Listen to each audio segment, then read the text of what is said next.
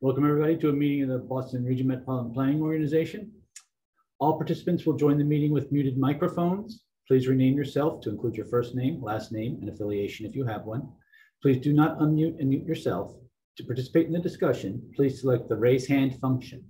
Find this by clicking either on the participants button at the bottom of the screen, and a window will pop up with a raise hand button at the bottom, or the reactions button in the toolbar. The chair will then call on participants.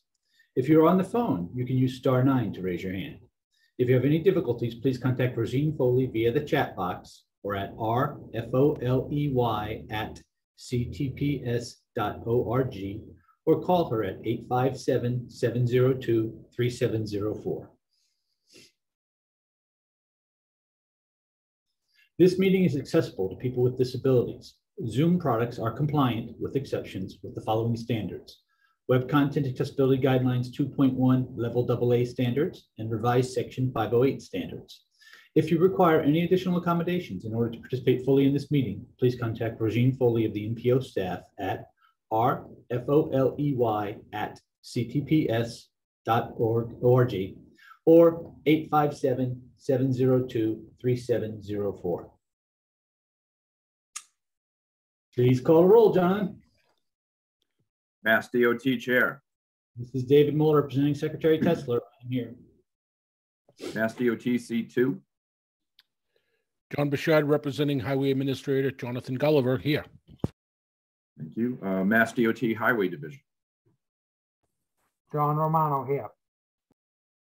MBTA. Jillian Linnell, representing General Manager Steve Plaptak. Thank you. Massport. Sarah Lee, representing Massport. MAPC. Good morning, Eric Barassa with the Metropolitan Area Planning Council. Thank you. MBTA Advisory Board.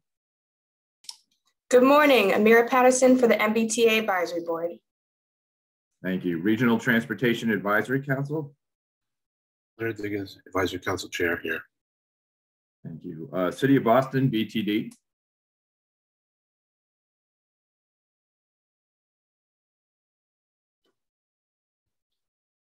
Okay. City of Boston, BPDA. Hi, Jim Fitzgerald with BPDA, representing Mayor Wu in the City of Boston. Also, I know Bill Conroy is going to jump on in about 10 minutes, just FYI. Okay, thank you. At-large City of Everett. Jay Monty, representing Mayor DiMaria in the City of Everett. Thank you. At-large City of Newton. David Kozis, representing Mayor Ruth Ann Fuller in the City of Newton. Thank you. At-large Town of Arlington.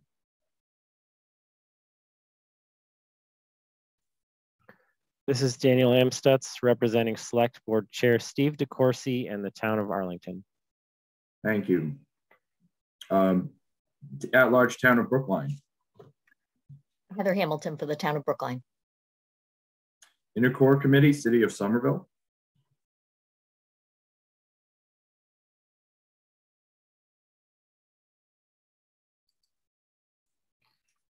Tom Bent, City of Somerville, representing Mayor Katiana Ballantyne in the Intercore. Thank you. Minuteman Advisory Group on Interlocal Coordination, Town of Acton. Austin Seguinowitz, Town of Acton, representing the Magic Subregion. Thank you. Metro West Regional Collaborative, City of Framingham.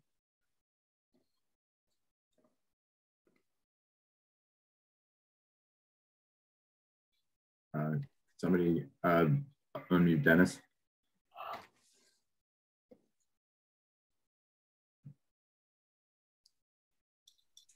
You hear me now? Now I can, yep. All right, Dennis Giambetti, Representative Mayor Sisitsky in the Metro West region. Thank you. North Shore Task Force, City of Beverly. Darlene is joining at the moment, so maybe circle back. Okay. North Suburban Planning Council, Town of Burlington.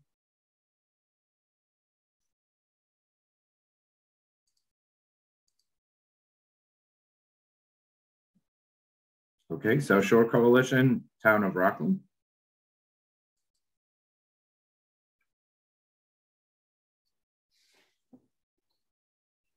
Southwest Advisory Planning Committee, Town of Medway.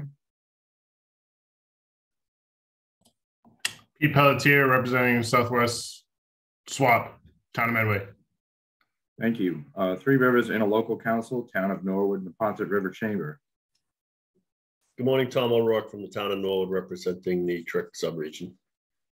Thank you. I'll go back to North Shore Task Force, City of Beverly. Darlene Nguyen, representing North Shore Task Force, City of Beverly.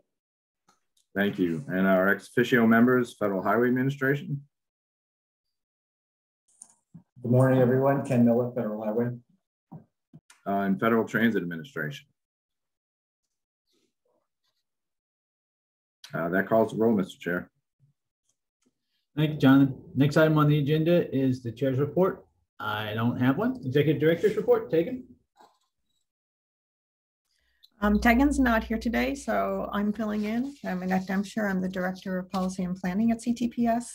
Thank you, David, and good morning, everyone. I'll start with a few staff updates. First, we have the interview process for the new TIP manager ongoing. If you recall, Matt Genova is going to be leaving us, and so we are looking to fill that position with some overlap while he's still on board. And I also wanted to announce that Roisin Foley, our communications associate, will be leaving. Her last day will be March 4th. Some of you may know that Roisin has been with us for 5 years, and during that time, she's improved our communications and consequently helped us broaden and diversify the people we reach and engage in our planning process. Most of you know that she's played a fundamental role in organizing and supporting these meetings, and we will miss her. We wish Roisin the best in her ongoing career development. And I'll move on to some open positions that we have right now. We're advertising for a manager position, and this is a position to manage our project work, which would be leading our data and GIS analysts and those who apply our travel demand model and other tools for project work. And this position will remain open through February 25th. The other position we have open right now is for a GIS planner analyst, and that position closes on Friday, February 18th. Next, I'd like to give you some outreach and public comment highlights. The first is that the Transit Working Group held its quarterly meeting on February 10th. Materials from that meeting, including the slides, are posted on the meeting calendar. The meeting recording is also posted on our YouTube channel. And then I'd also like to let you know that the working group hosted a coffee chat yesterday about the MPO's Transportation Demand Management Study. So as always, please check our Transit Working Group webpage or reach out to Sandy Johnston if you want to be on our mailing list. The next thing I'd like to highlight is that staff hosted an Intercore Committee transportation meeting on February 9th. At this meeting, the MBTA presented on a bus priority toolkit that they are developing for municipalities. Betsy Harvey led discussions of the MPO's new recovery guidebook for commercial business districts in the Boston region, which is something that she also presented here. And then finally, Sandy Johnston led a discussion about the MPO's ongoing travel demand management work. The next item is, as part of its FFY 2022 UPWP study on whether and how the MPO should be involved in travel demand management, we are soliciting responses from municipal planners and other parties involved in TDM. Roisin will put a link to the survey in the chat, and you can also find it on our website. And finally, staff have released a survey soliciting study ideas for our upcoming FFY 2023 UPWP.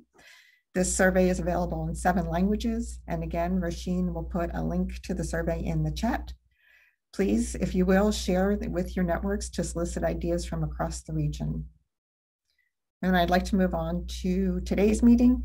We have 2 action items on our agenda. The first is a request to improve a work scope for the MBTA North Shore Busway study. And the second is a potential vote to endorse the FFY 2022 to 2026 TIP Amendment 2. We also have a presentation on the FFY 2023 to 2027 TIP, project readiness for those projects to be potentially funded in the next TIP. And finally, we'll have an update from MassDOT, a briefing on the new federal bipartisan infrastructure law, also known as BILL. And finally, the next MPO meeting is on March 3rd. which may include one action item. That's a work scope for the Blue Hills study. That's transportation access to the Blue Hills.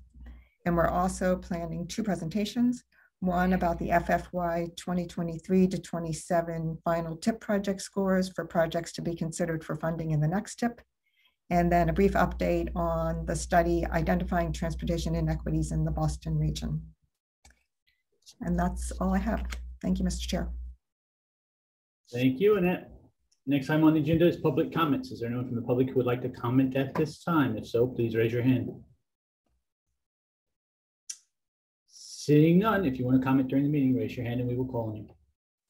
Next up is committee chairs reports. Are there any? Seeing none, Regional Transportation Advisory Council report. Lynn?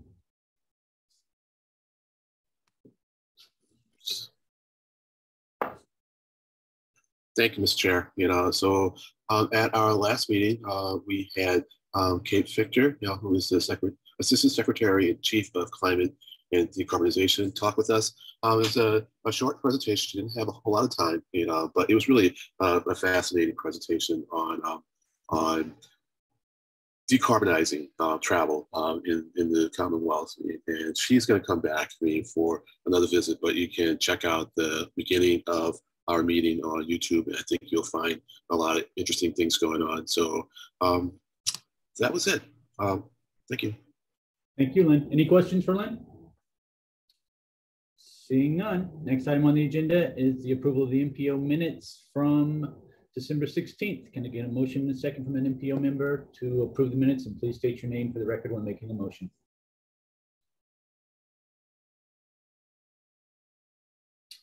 Eric Barassa. Good morning, Mr. Chair. I'll make a motion to approve the minutes of the December 16th MPO meeting. Tom Bent. It's Tom Bent. I'd second that motion. Thank you. Motion has been made and seconded. Any comments, changes, questions, or suggestions? Seeing none, Jonathan, please call the roll. David Moeller.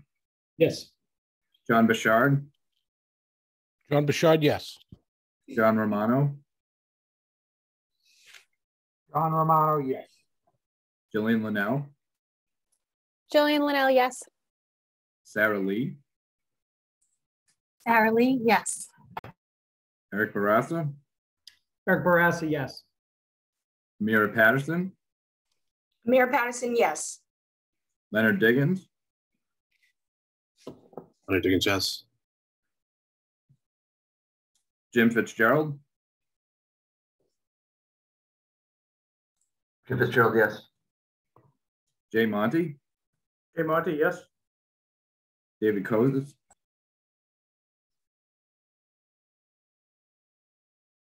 David Kozis, yes.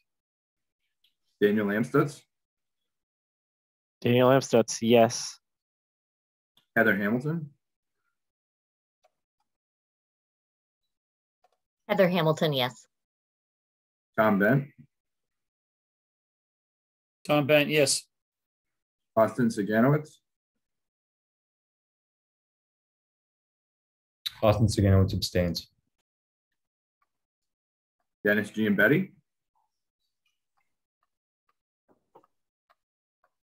Dennis Giambetti abstains. Darlene Nguyen.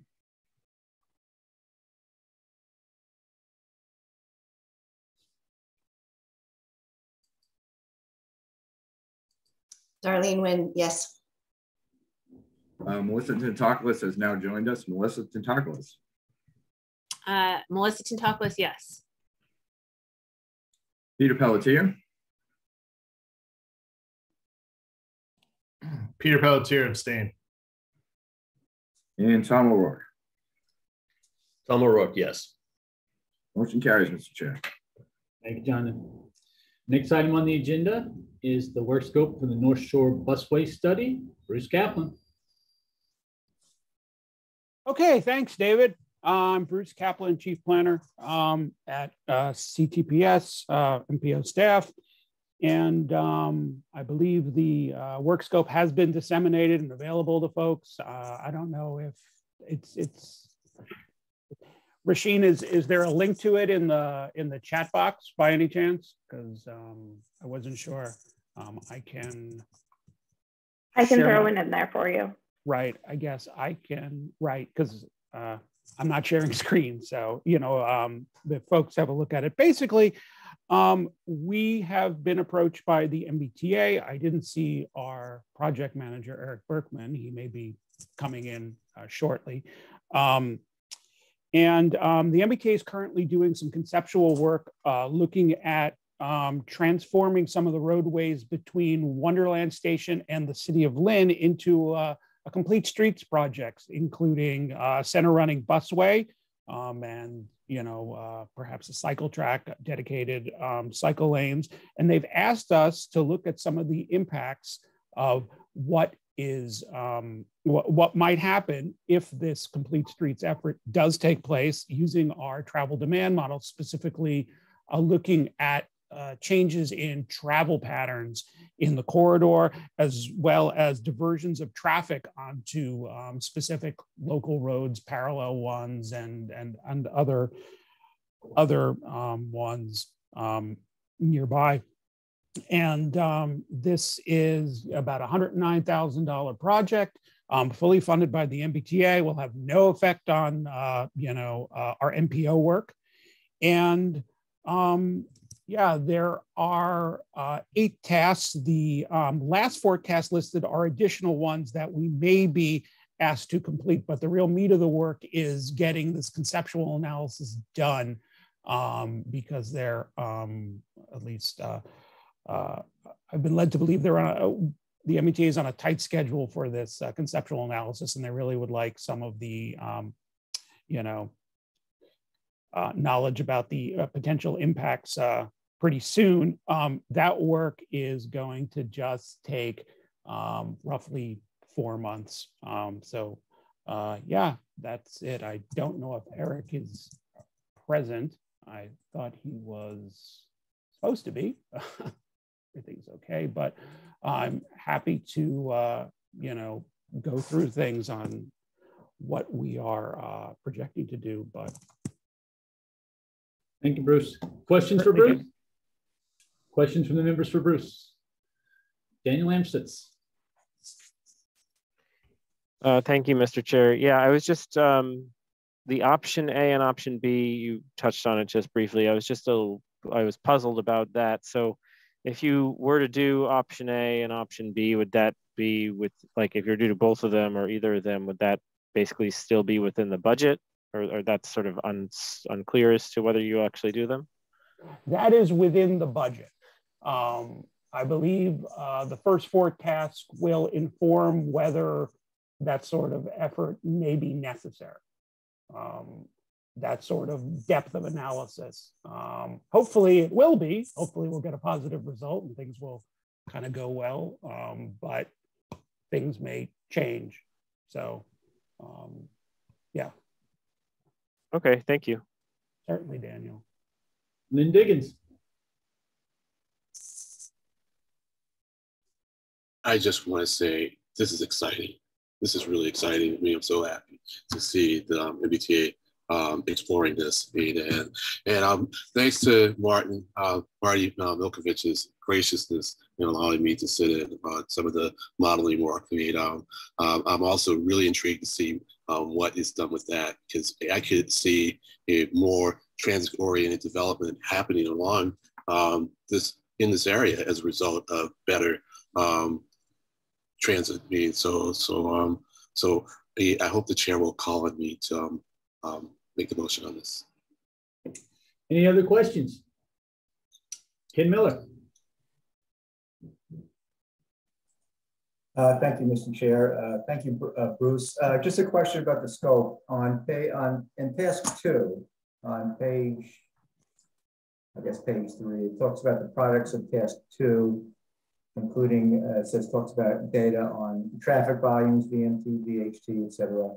It doesn't mention anything about vehicle delay or level of service or vehicles. Is that part of the analysis? It definitely could be integrated into it. It definitely is, you know, something we and once again, this is kind of a, how shall we say, depending on what the client wants, but yes, it's definitely could be done and incorporated into it. That's not a problem. The stuff wasn't excluded by, on purpose. So, definitely that is one of the sorts of things that people are worried about, level of service on parallel roadways and others. So yeah, we definitely can. Thank you. And also, there's nothing about, well, two other questions, I guess. One is, you mention anything about parking? I don't, and what the effect may be on parking. I don't know if, I know the Linway, there's probably no parking. I don't know if those roads there is existing parking or not, and the effect on businesses. And then thirdly, just a question about who owns those roads? Are they, I'm presuming DCR owns the Linway, presume the cities own other roads or the state, I don't know. So there's nothing in here about being in touch with the either the cities or DCRs. I'm presuming that will happen at some point. Correct. The MBTA is kind of doing that. My understanding is that the Linway is owned by DCR, the bridge is owned by MassDOT, and the North Shore Road is owned by City of Revere. So those are kind of the key ones there. And then of course we have the various parallel roadways, and the MBTA is kind of the point person on that and has been. So we will be working with them and following their lead on that. And in terms of parking, we're not specifically looking at parking at all and the parking impact. That's kind of a bit of outside of our purview, but there will be several, there will be an alternative where parking disappears, I believe, on either the Linway or North Shore Road. And that is something to consider. But again, we're just kind of looking at, travel flows and patterns. And well, thank you.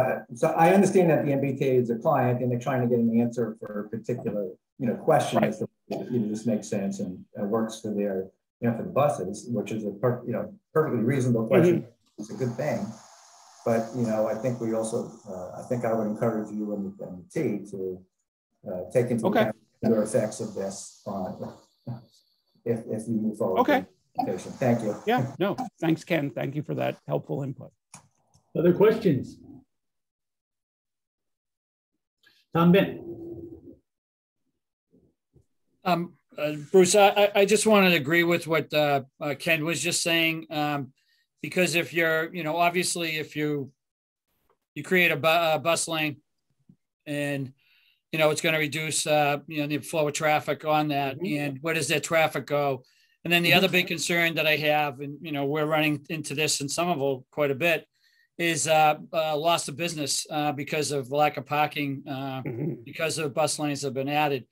So, I think I would assume that, the city of Lynn and the other cities involved here would obviously want to know that information also.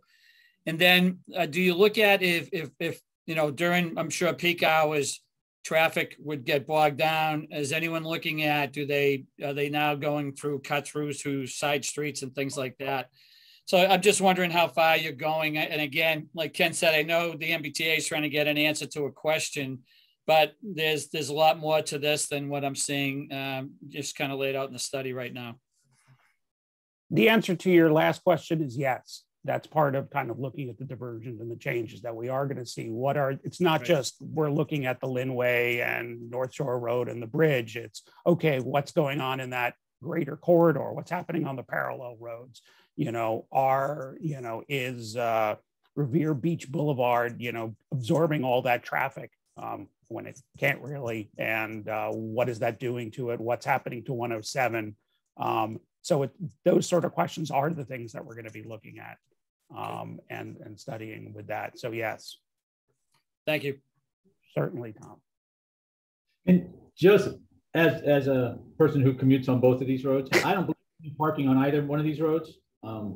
There's no parking on the Linway, and on North Shore Road, there is no space for parking. It's a 2 lanes in each direction with a slight median in most of it, but median in the sense of you can put a guardrail up.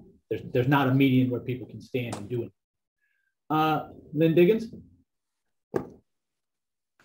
Thank you, Mr. Chair.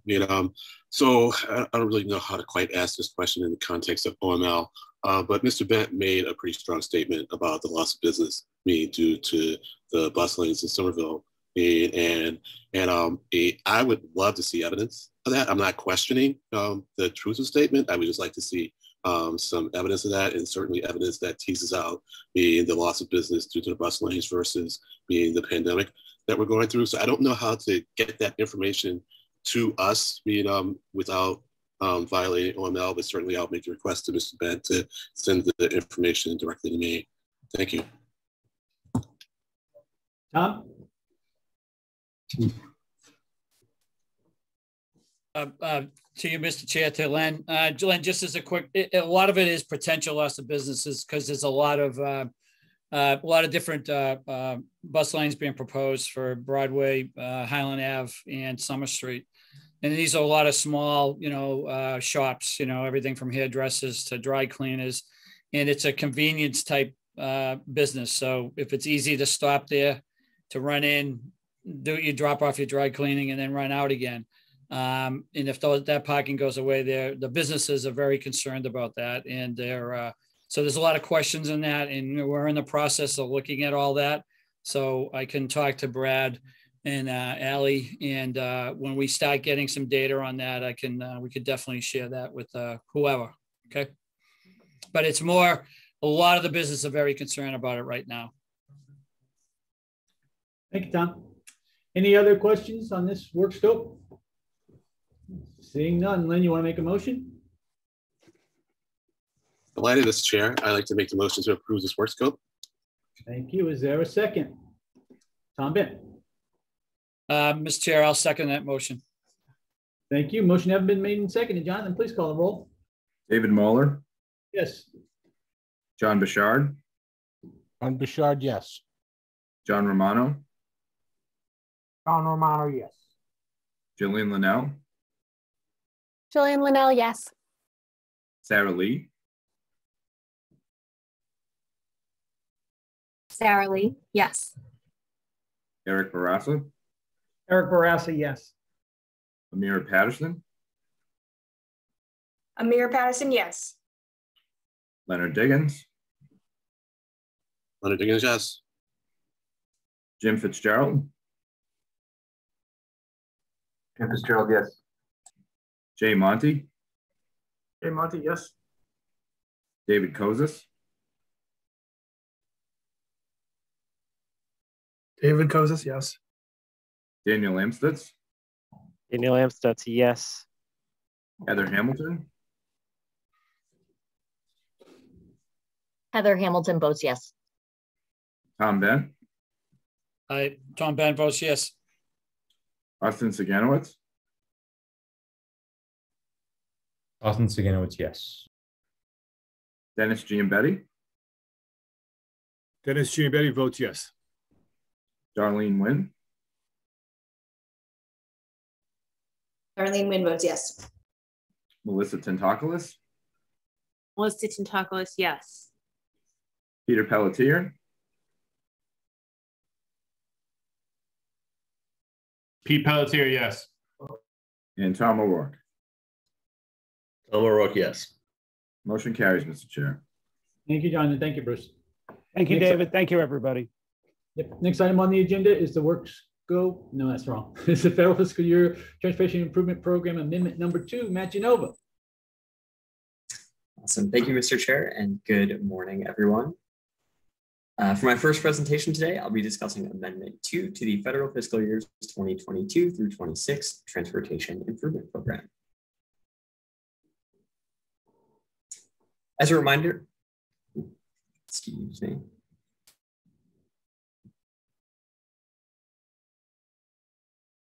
As a reminder, we initially discussed this amendment at the MPO meeting on January 20th, when this board took a vote to release it for public comment.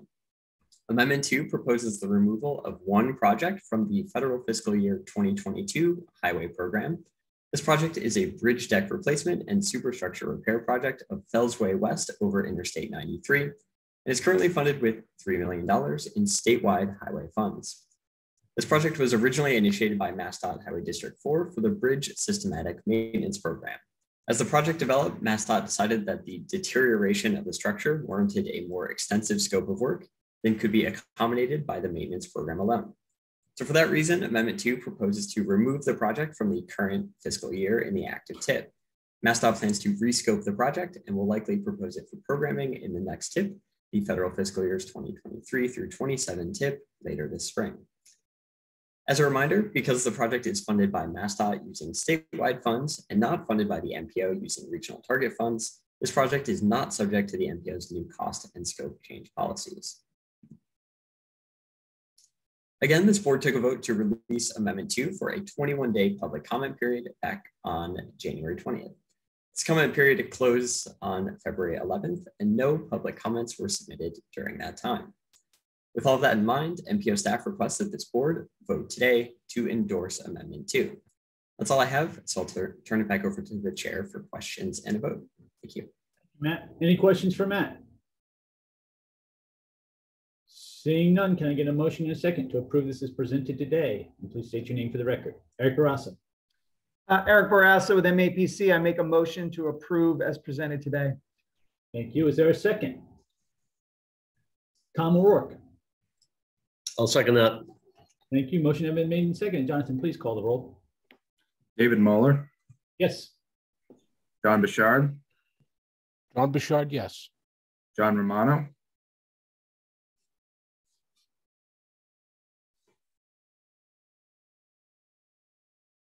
I think he had to step out. Okay. Jillian Linnell. Jillian Linnell, yes. Sarah Lee. Sarah Lee, yes. Eric Barassa. Eric Barassa, yes. Amira Patterson. Amira Patterson, yes. Leonard Diggins. Leonard Diggins, yes. Jim Fitzgerald. Jim Fitzgerald, yes. Jay Monty. Jay Monty, yes. David Kozis. David Kozis, yes. Daniel Amstutz.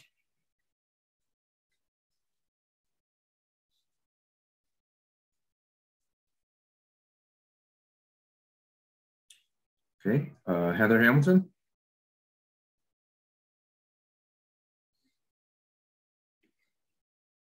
Heather Hamilton votes yes. Tom Bent. Tom Bent votes yes. Austin Siganowitz. Austin Siganowitz, yes. Dennis Giambetti. Dennis Giambetti votes yes. Darlene Nguyen. Darlene Nguyen votes yes. Melissa Tentakoulis. Melissa Tentakoulis votes yes. Peter Pelletier. Peter Pelletier, yes. Tom O'Rourke. O'Rourke, yes. Let me just go back to Daniel Amstutz. Sorry about that. Yes. And possibly John Romano.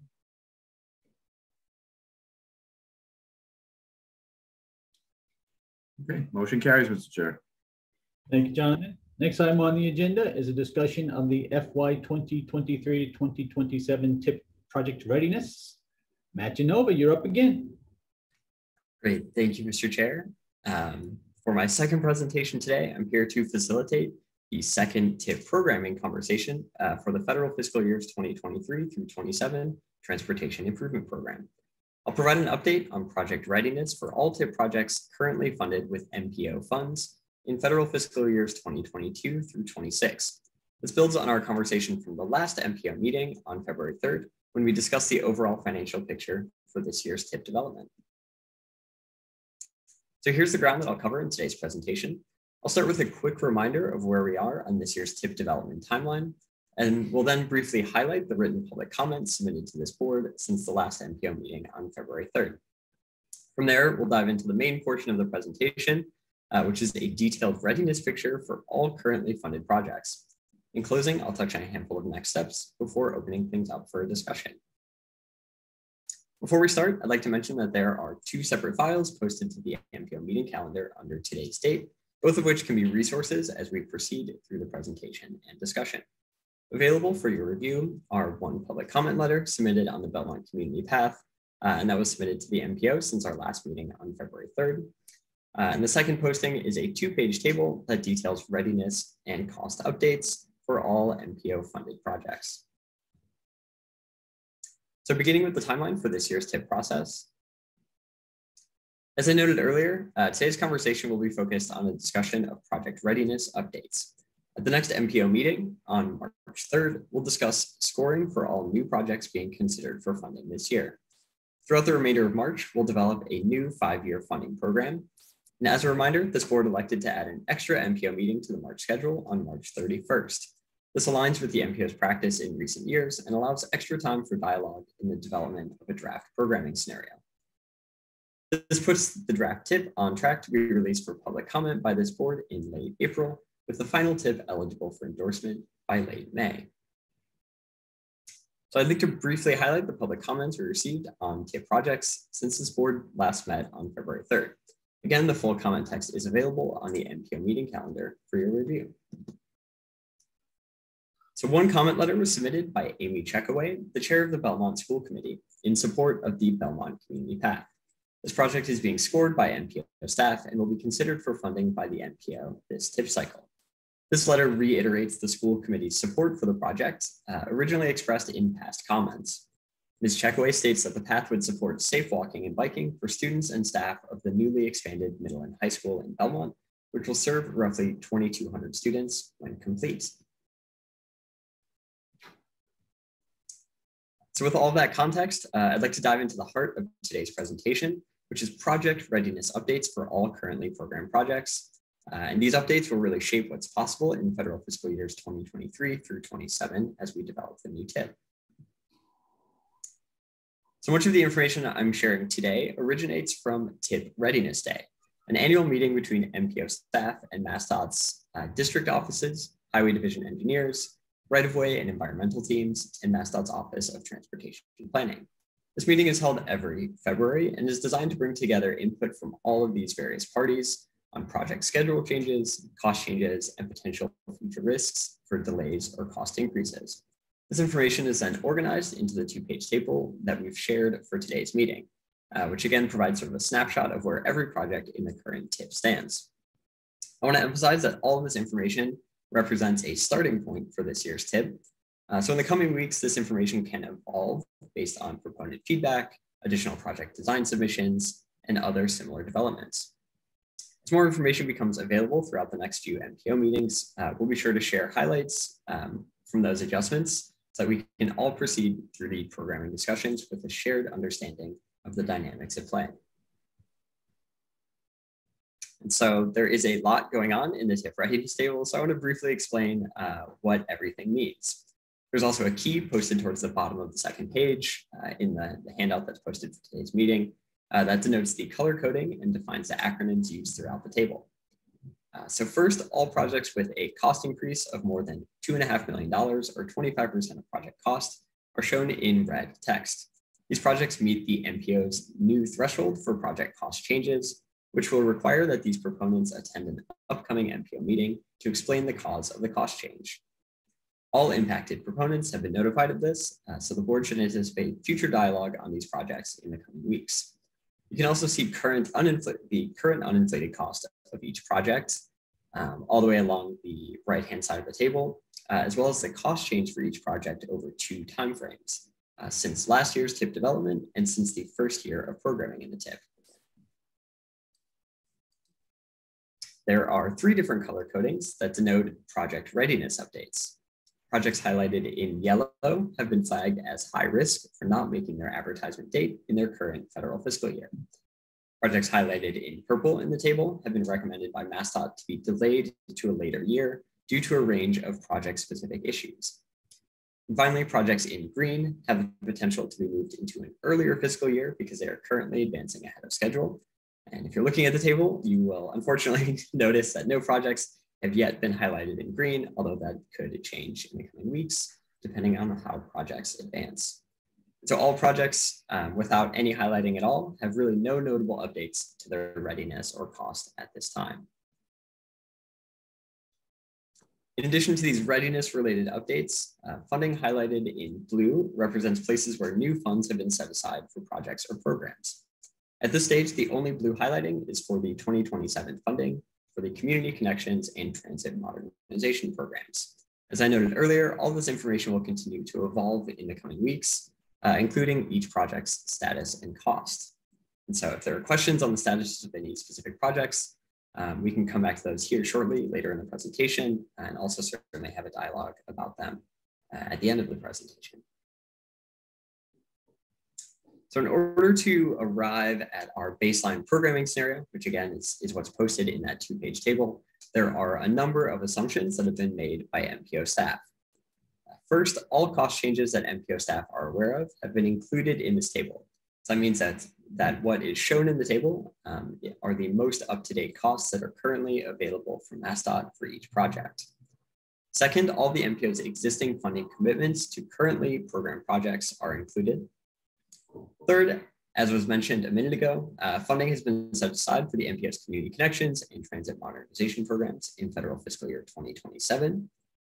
Fourth, projects that have been recommended by MassDOT to be delayed are shown as such in the table, with their respective funding amounts reallocated to their proposed fiscal years. A couple more things here to note.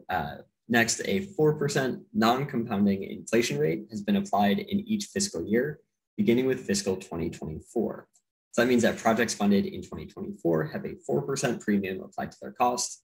2025 projects have an 8% premium applied to their cost, and so on. This reflects current standard practice by MassDOT and the longtime practice of this board. Finally here, last note is that new funding from the bipartisan infrastructure law, which we discussed at the last MPO meeting, has been added in the funding summary table that's on the bottom of the second page in the handout. There's a lot of details here, but again, we can sort of talk through these in the dialogue at the end of the presentation if folks have questions on sort of what they're seeing in the table. So as a refresher on that sort of last point there on the funds in the new bipartisan infrastructure law, this MPO will see roughly $20 million in new funding annually beginning in fiscal 2023. This is on top of the funding that was anticipated in each year during the development of the current fiscals 2022 through 26 TIP. So all of the new funds resulting from the bill are shown in orange in this chart, with the funding anticipated during the development of the current TIP, again, the 22 through 26 TIP, shown in blue. At this point, we are not yet anticipating new funding for federal fiscal year 2022, although depending on action at the federal level, that always has the possibility to change. So I want to take the next few minutes to walk through the results from readiness days in a little bit more detail. Again, you'll see all this information in that table that's posted to the MPO meeting calendar for today. So in that table, you'll see 3 projects have been highlighted in yellow, meaning MassDOT has identified them as being high risk for potentially missing their current fiscal year of advertisement for construction bids. These projects are, again, there are 3 of them. The first is the intersection improvement project at Route 2A and Willow Road and Bruce Street in Littleton and Ayer. This project is currently funded in fiscal 2022 and was identified as high risk because it's only at 75% design. It needs to be advertised before September 30th of this year, 2022. Second, the rehabilitation of Central Street in Peabody is currently funded in 2023. This project was flagged as high risk because of the significant right-of-way required for the project and because there is currently a lack of clarity on the project's design schedule moving forward. And then finally, third here is the rehabilitation of Mount Auburn Street in Watertown. That project was flagged as high risk due to the complex right-of-way for the project and the need for significant coordination with the MBTA and MWRA to advance the project. This project is currently funded in 2023. So though these projects were flagged as high risk, MassDOT believes that they are deliverable in their current fiscal years, so they've not been recommended by MassDOT at this time for any scheduled delays. There are, however, 2 projects that MassDOT has identified as needing to move into later fiscal years. Both of these projects are currently funded in fiscal 2023. Improvements on Boylston Street in Boston was recommended to be delayed until 2024 due to evolving design considerations at the western end of the project along the Muddy River in Boston. This portion of the project requires significant coordination with DCR and may require an Article 97 action, all of which is extending the design timeline for the project. And the other project recommended for delay by MassDOT at this time is the reconstruction of Rutherford Avenue in Boston. This project is recommended for delay until 2025 because the city is exploring an updated design that would allow for more robust transit priority along the corridor. So this, along with the overall large and complex nature of that project, has prompted MassDOT's recommendation to delay the project to allow more time for design to advance. For both of these projects, being delayed into another fiscal year does not necessarily extend the project's timeline by all that much. The project can always be advertised in the first quarter of the following fiscal year, which still sort of allows them to maintain, sort of one calendar year earlier advertisements. So, the goal with all projects is really to keep them as close to their schedules as possible, and that will certainly be the case with these projects as well. And again, as I stated earlier, but it doesn't hurt to reiterate, these are MassDOT's recommendations as of TIP readiness days, which was last week. So in the coming weeks, it is possible that any recommendations made on readiness can evolve as coordination on these projects between all stakeholders continues to advance. So there are also 3 projects that exceeded the MPO's new cost change threshold set last fall.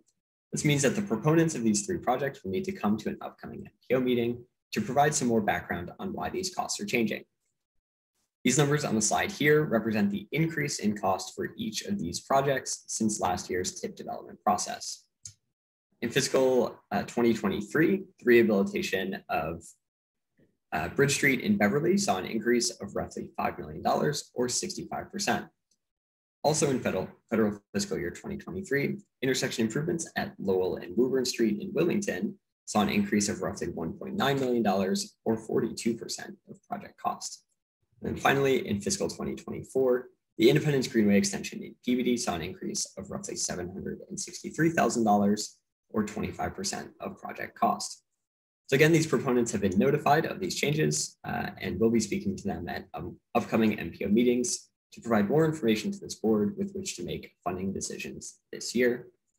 And as I noted earlier, there are no projects highlighted in green in the table at this time, meaning that MassDOT has not recommended that any project yet be moved into an earlier fiscal year. So that is a lot of information, but I want to talk a little bit about the bigger picture and sort of where all of those changes land us in each fiscal year. So an overall summary of each year's funding is included on the second page of the handout for today. It's included sort of in this table, and the table is reproduced on the slide here for you, so you have it for reference. So in this summary table, the current column represents what's programmed in the active federal fiscal years 22 through 26 TIP, while the proposed column represents the updated costs and schedules that will be reflected in the new TIP.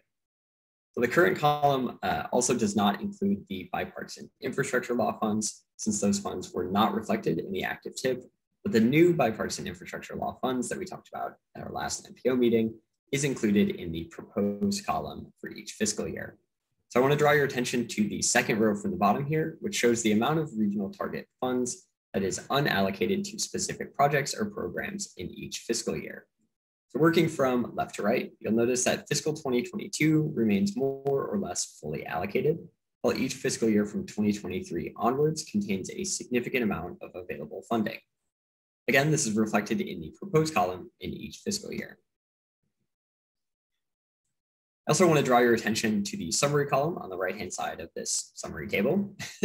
Here you'll notice that the fiscal years 23 through 27, the sort of time period for the TIP that we're working on developing now, contains a total of more than $283 million in funding that is not yet allocated to any specific projects or programs. The main goal over the next 3 MPO meetings will be for this board to decide how to allocate these funds. In particular, we'll need to prioritize finding a use for the $51 million available in fiscal 2023. 2023 will be the first year of the forthcoming TIP, That means that there's a greater sense of urgency to ensure that those funds can be used within that time frame.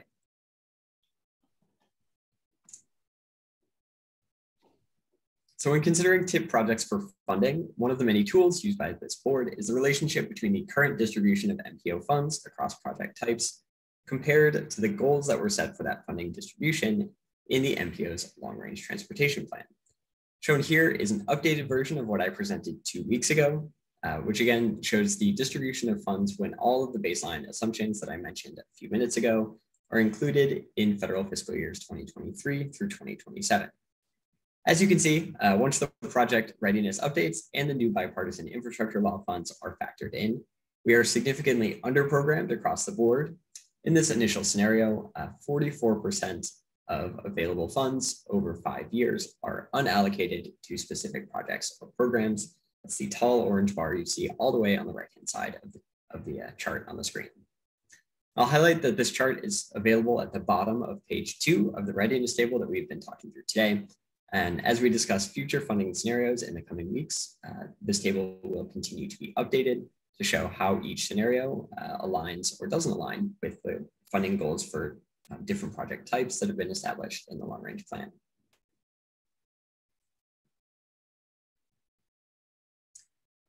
As in our last meeting, I do want to remind this board one more time of the new decision-making landscape for this year that is resulting from the MPO's endorsement of new TIP programming policies. Again, that endorsement happened by this board back in November of 2021.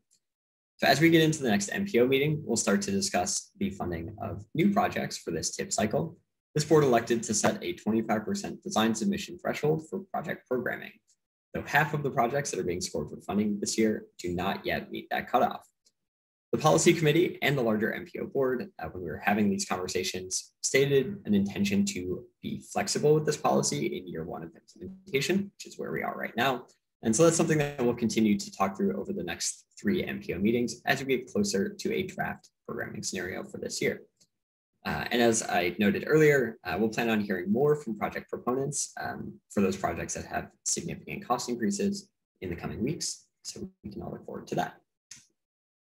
So there's a lot of information in today's presentation. So I'm really happy to clarify during the discussion anything that we've discussed so far, in addition to addressing any questions this board has on project readiness and cost. Of course, we have our partners at MassDOT in the meeting today too, to help elucidate some of the reasons for those recommendations as needed.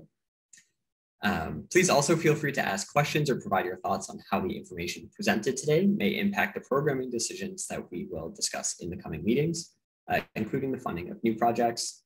Really want to make sure that this is a good foundation setting conversation for the next 3 meetings. And so if you have questions on anything, please don't hesitate to ask.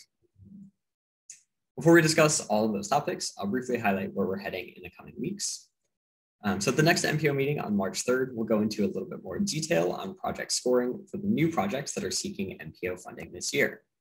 Throughout the remainder of March, we'll discuss a range of scenarios for the final TIP program, with the goal of arriving at a draft 5-year plan by the end of March. In late April, we'll provide a draft TIP report to this board, which we anticipate releasing for a 21-day public comment period after the MPO takes a vote to do so. And with that, I'll turn it back over to the chair to begin the discussion. Thank you. Thank you, Matt. Questions, comments, discussion from MPO members? Daniel Amstutz. Thank you, Mr. Chair, and thank you, Matt, for that thorough presentation for the details and the readiness. And I have a couple of questions. I'll just kick it off. A couple of questions that come to mind. Maybe I'll just ask them both first. One being, I'm looking at the spreadsheet of projects to score that was from the last meeting. And I'm wondering, have you calculated based on the cost estimates for all of those projects, like what is the ask based on the projects that are to be scored? Like how does that compare to the unprogrammed amount that we see on the new spreadsheet? And then secondly, regarding Rutherford Ave, I'm curious, the way that the spreadsheet shows is like, removing or delaying the project, and then sort of takes out a bunch of money from those years, but doesn't necessarily put them back in later years. And I sort of forget if we're, the commitments that we're giving to that project, would that assume, if the project is 100 million or 120 million, whatever it is, should we assume in the later year or years that we need to put in funding for that project? Yeah, both great questions. I'll start with your second question first and say, yes, we should assume that, after some discussion, over the next several weeks that, any projects that have been delayed, whether it's Rutherford Avenue or other projects, that the funding that is sort of taken out of the early year, the delayed year, will show up in a later year somewhere. And so, for, in this case specifically, to answer your question, the funding for Rutherford Avenue was taken out of 2023 and 2024, but the anticipation is that, we would add new funding in 2027 and then anticipate, future years of funding after that to continue until the funding is covered. I think tentatively we've had that project slated at 5 years of funding. And so, that's roughly what we would anticipate, although obviously we'll have continued discussions about that with this board over the next 3 meetings. And then going to your first question. So the total funding request is, I don't have the exact number on hand, but it's in the neighborhood of $350 million. Although that number, will fluctuate as some of those projects that we're scoring for funding continue to advance. The caveat is that, all of, those projects can't all be funded sort of on the timeline that's covered by the current TIP. Specifically larger projects like the Route 9 and 27 interchange project in Natick and the McGrath Boulevard project in Somerville, we would anticipate that funding for those projects would probably occur over multiple fiscal years each. And so even if we were to start funding, in the current timeframe covered by the forthcoming TIP, fiscals 2023 through 27, we probably wouldn't have all of the funding for either of those projects in that timeframe. The funding timeline would very likely extend outward into 2028 and beyond. And so, one of the big questions, going into the next 3 MPO meetings will be, the extent to which we can find other projects that may not necessarily be on the scoring list for this year that would be ready for earlier programming, recognizing that, we do have funding available in fiscals 2023, 2024, the earlier fiscal years of the TIP where very likely the projects that we're scoring for funding this year would not be ready for funding on that timeline. And so, an example of this is last year, we had funding in fiscal 2021 that came available. And so this board, elected to allocate that funding to phase 2 of the Columbus Avenue bus lane project in Boston. So, at this point, given where things stand today, we anticipate probably, similar discussions along those lines to try to find other projects that might be ready on an earlier timeline to take those funds that will sort of be pushed out a little bit later. So, hope that all makes sense, but happy to clarify if needed. That sounds good. I appreciate that. Thanks very much. Eric Barassa. Thank you, Mr. Chair. Matt, I think something that would be helpful for the members for the upcoming conversations in March, for the projects that are not at 25% design, I think it would be good to understand where they are at. Like, is something, just PRC approved, but has not had many conversations, with the district office or with the Boston office? Have they had that? John Bouchard, mentioned to us how there's now sort of a formalized kind of pre-25% meeting. I think some just more information on where that, like the project stands with respect to sort of the cost estimate, I think would be helpful for folks in just trying to understand how, where the project's at in the process, to be mindful of wanting to program projects with the best cost estimate as possible as a factor in our thinking about how we put the program together. Yeah, I can definitely work on that and bring that for the upcoming meeting. Thank you. Thank you. Ken Miller.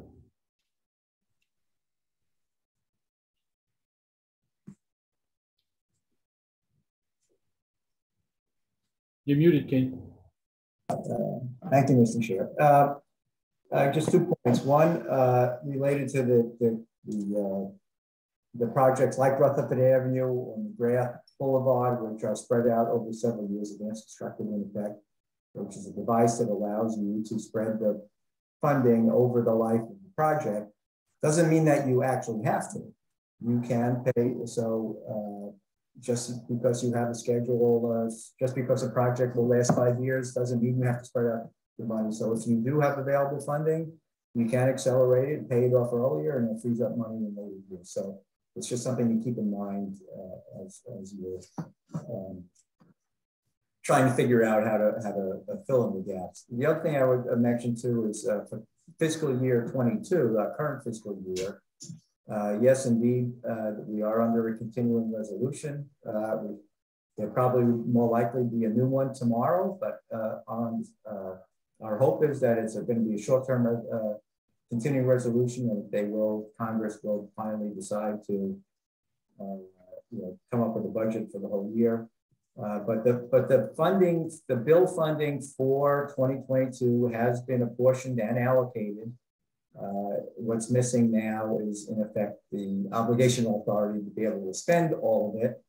But I think there's a good chance that will be available this year, and I guess pending any discussions between the state and among the state and the MPOs as to whether the targets will go up in 2022 or what happens with that increased funding. I think it would make sense to at least plan for some additional funding in 2022.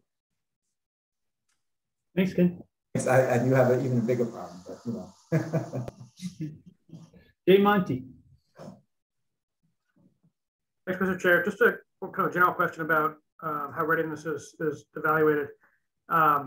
Is there any consideration given to, if a project is not ready for a given fiscal year, what it would take to make it ready for an earlier fiscal year? Or is it simply a look at sort of the externalities and where a project is and where we expect it to be? And I say that just with reference to having to fill this big hole in 2023. Are there projects that with some help somewhere, whether it be assistance to the city or town, assistance to MassDOT, is there someone to understand, are there projects that could be accelerated with a little bit extra help? So I will take this one, and then John Bouchard can jump in and correct me if I'm wrong. So here's what I believe is true. At readiness days, yes, we have done a preliminary analysis to look at whether projects that are programmed in outer years of the TIP can be made ready for an earlier year. It is a preliminary analysis. As Matt noted, we didn't identify any in the Boston region. That doesn't mean by the time we get to TIP development, with discussions with cities and towns, we may not find one or two, but by and large, yes, John Bouchard's staff does a screen of readiness of what needs to be moved out, what's possibly going to be needing to be moved out, and what can be moved forward. Right, John? Yes, that's correct. That's correct, David. The only thing I would add to that is that, yes, we look at the full, the current TIP that we're working in. So the 4 to 5 years or the 4 years that are remaining, and we assess everything in the current year and then the future 3 years to see if we see a challenge in delivering the project in that timeline, or is there an opportunity to bring something forward. And we identify that with David's team, and then we meet with the MPO staff over a couple of days, and we go through that. And as Matt offered in his presentation, there were a couple projects at the beginning, Littleton Air, Peabody, and Watertown, that we feel we're holding the current year, but we feel there's some challenges to getting those done for fiscal 22, 23, respectively on those three. And then also, but we held them. And then the two projects in Boston, Boylston Street and Rutherford Ave, that we were recommending be pushed out because of changes in design, changes in permitting, et cetera, and the ability to deliver that project. So, I mean, we assess all that stuff, Jay, and then we make recommendations, or we hold, and then we understand that there's a balance. You know, we don't want to create holes in regional tips, and then we'll meet individually with David's team and some of the MPO partners to look at, you know, what our options are. And we may flag a few that, as David said, could be accelerated. But, you know, it's a snapshot, best information that we had over the last, you know, month or so. I mean, the information we scrubbed over the last month or so, but it's clearly information that we've been working on for a number of years. Thank you, John. And then, Mr. Chair. Thank you, Jeff. Dennis Giambetti. Thank you, Mr. Chair. A couple quick questions. One is, will we see a list of potential projects that could be programmed for each of the years, especially the 2023 and 2024? And the second question is a follow-up on Eric's comments. It'd be great if we could have maybe a risk factor in each one of those projects based on cost and readiness, so you can kind of evaluate, you know, what is the risk associated with those. Thank you. Yep, Matt. Yeah, thank you. Yeah, so in response to your well, sort of both questions really. We'll talk through all the projects that we are considering for funding that we're scoring right now at the next MPO meeting. And so, you know, to Eric's question earlier as well, we'll come prepared not only with some project descriptions and the scores, but then also an assessment of how ready they are for programming and how close they are to that 25% design threshold.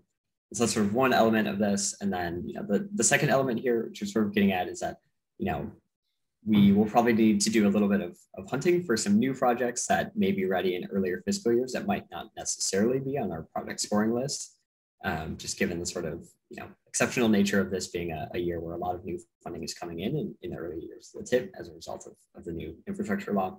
And so we'll continue to work with you know, our partners at MassDOT and the T and RTAs to you know, source those projects and understand what the landscape might look like to fill some of those earlier gaps. And then we'll certainly bring those to this board for consideration. Thanks, Matt. Any other questions from members? Tom Bent. Thanks, Mr. Chair. In you know, the discussion about readiness, I know, you know, we've been frustrated, I think, at the pace of trying to get the design readiness for McGrath. And, you know, you know, we were hoping to be further along than we are right now. And I know there's been reasons, COVID and all that, but there's an example of, you know, where there's going to be, you know, some significant amount of funding available. And is there, you know, any way or commitment that we can get that we can try to speed up that process on McGrath? And then the second, maybe after you answer that, I do have another question about inflation on these costs. Okay, so I don't think I can commit to speeding up McGrath any more than we're committed to trying to speed up all of our projects, right? So yes, that's a little flip, Tom. To be clear, McGrath is important to us. So yes, yeah. we will look at McGrath and figure out a way. Is there a chance? Is there a way to expedite design of McGrath to get it ready? Okay, no, that's all. It's all I wanted to hear. Thank you. Yeah, you know, because it's been a long process, and you know, the commitments was a long time ago, and you know, I know they're finally sitting down and starting to move on it, but it's, you know, now all of a sudden this money's available, and it'd be great to be able to use it. Absolutely. The second question is I know, Matt, you know, you talked about, you know, the 4% inflation, and I know in my own business we're seeing construction inflation is just off the charts. In all 42 years I've been in business, I have never seen the inflation rate on materials like we're seeing now. And one of my concerns is, you know, we only had a handful of projects that came in with cost increase. And what I'm wondering is, has anybody taken a look at all these other projects to see, you know, where they think they are when they got to start to procure materials and things like that? I know what I'm hearing is, you know, especially in my business, conduit wire, all that kind of stuff is just 200% in some areas. I've been hearing asphalt prices are crazy. That's just a concern. And, I don't think the 4%, well, I think what everybody's hoping is it'll get under control and it'll start dropping soon, but we thought that 6 months ago and it is still going up. So I just want to make sure people are aware of that because we could see some increases that we're not anticipating. And I don't know if John Bashad or anybody else wants to speak about it because I'm sure it's on their mind too. Yeah, so I'll go first, John, and you can again correct me, okay? So yes, Tom, we are tracking it on an ongoing basis as we open bids. There are a few projects that gave us pause. Those are typically projects that have specific, like need a lot of steel as an example. Okay, it's not our everyday project that is going through the roof. It is particular projects with particular elements. But we are tracking it. We're very mindful of it. There was a point where we were concerned that inflation might eat up a lot of this new money. We're not as concerned, but we are continuing to track it. John?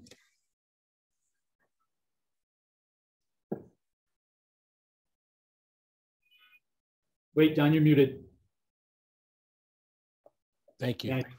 David, I would echo that comment. It is something, Tom, that we're tracking, trying to keep an outlook on. We are factoring in,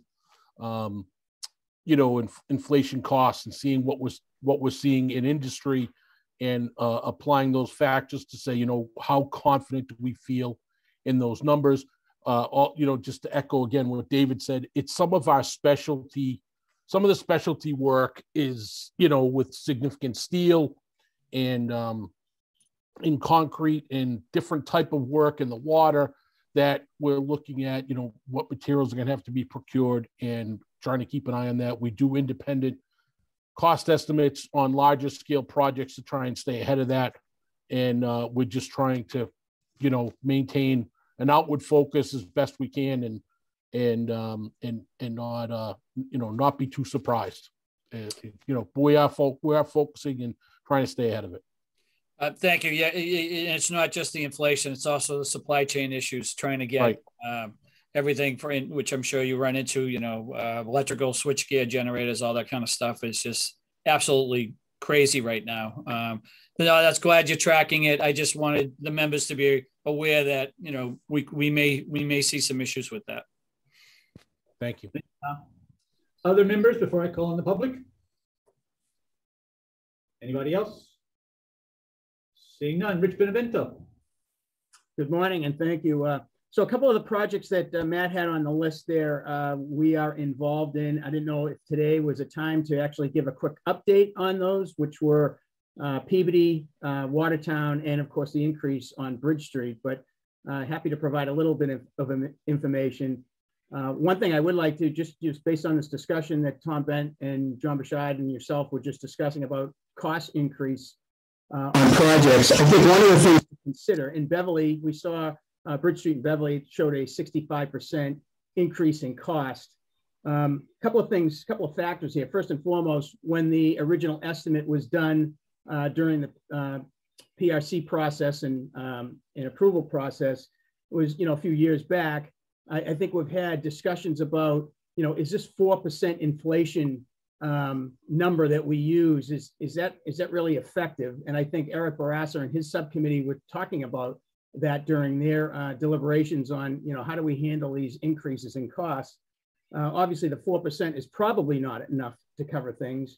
And then on top of that is all of the add-ons at the end of once the project's ready for advertising, construction engineering, police, traffic, etc.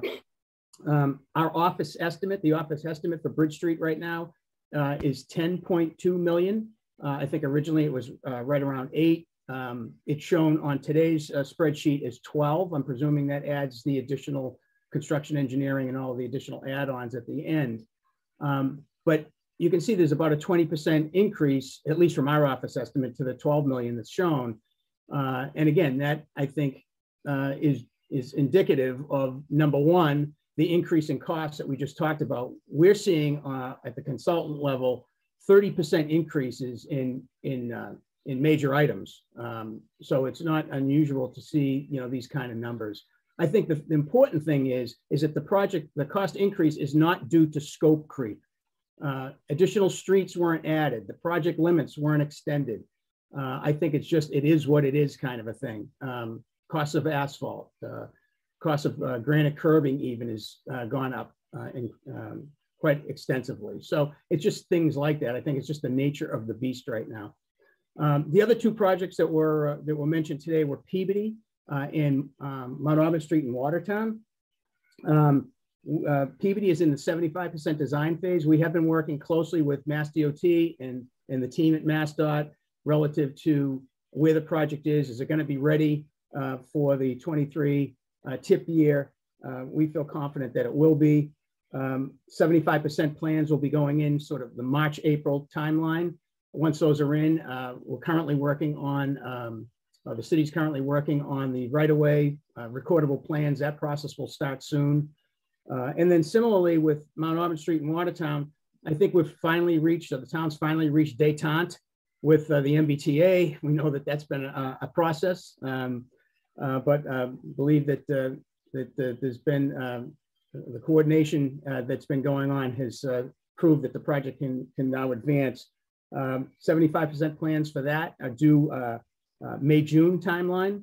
The town has appropriated the money for right-of-way, and so we anticipate that that project will be advancing as well. There was also some concern about utility coordination with National Grid and MWRA, and there's been discussions over the last year with the MBTA, National Grid, and other utility providers to make sure that this project's going to go off as planned. So I know that next meeting is really when we're going to be talking about this stuff, but happened to be on the call and thought I'd just offer some comments. Thanks, Rich. Other comments from the MPO members? Any questions, comments? Seeing none. Thanks, Matt. Next item on the agenda is a presentation on the federal bipartisan infrastructure law. I'm going to give it, so I'm going to try to share my screen. If this doesn't work, the MPO staff will take over again. All right, so Matt Archer, I'm going to go request remote control, right? No, you're going to want to hit, it might say new share or screen share. It's a green button on the toolbar, and you'll be able to interrupt my sharing. You're the best, Matt. Thank you. Thank you. All right.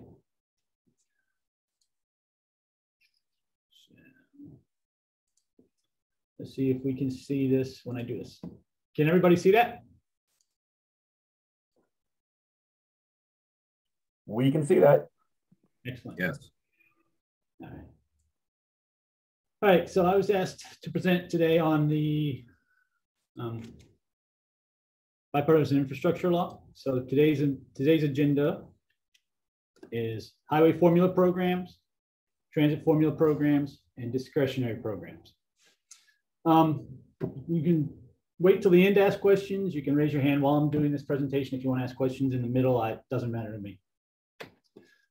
Okay, so highway formula programming. Massachusetts 5-year apportionments under bill, and that's 2022 to 2026, include approximately $5.4 billion in highway funds. It's important to remember that $3.5 billion of that is the reauthorization of amounts already programmed in the 22 to 26 STIP.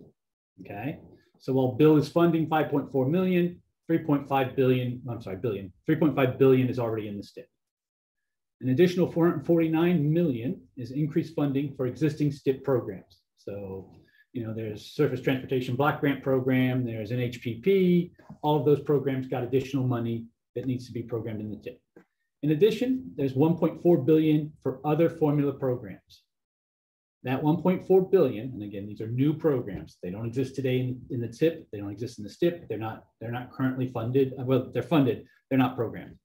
So 1.4 billion, that includes 1.125 billion for a new bridge formula program, 106.5 million for a new resiliency program.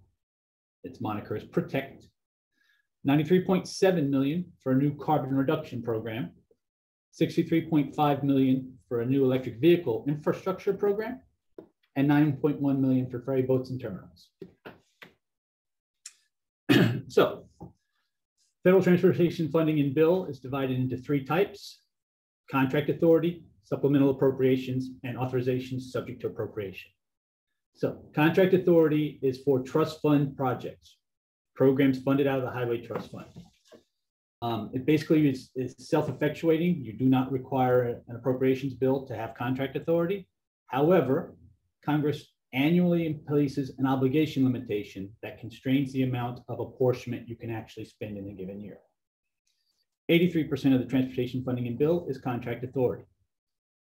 Supplemental appropriations are appropriations made in the Reauthorization Act instead of in the annual appropriations bill.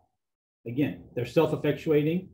They don't require anything other than inclusion in the bill, but they are not subject to the annual obligation ceiling. They come with their own obligation limitation, as it were. Approximately 13% of this funding in bill is supplemental appropriations. And then there are authorizations subject to appropriation. That's a promise to do something in the future. That's where Congress says this program's authorized up to $50 billion, but no money is actually available until the Appropriations Act puts the money in the program.